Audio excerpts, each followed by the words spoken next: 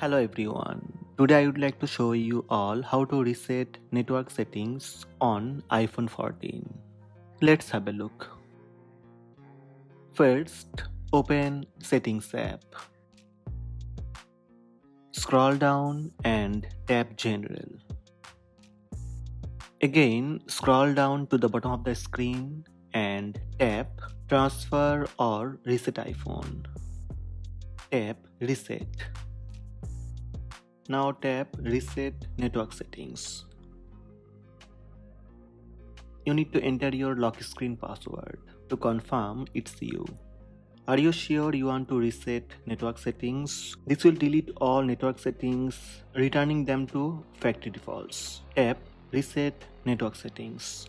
Your iPhone 14 resets its network settings and then restart. This will take a minute or so. When you can use your iPhone again, enter your passcode. Your iPhone should automatically reconnect to mobile network. You also need to rejoin Wi-Fi networks. Tap Settings, then tap Wi-Fi. Tap the name of the network you want to join. So these are the steps to reset network settings on iPhone 14. Hope this video helped you. Please subscribe my channel by tap subscribe button.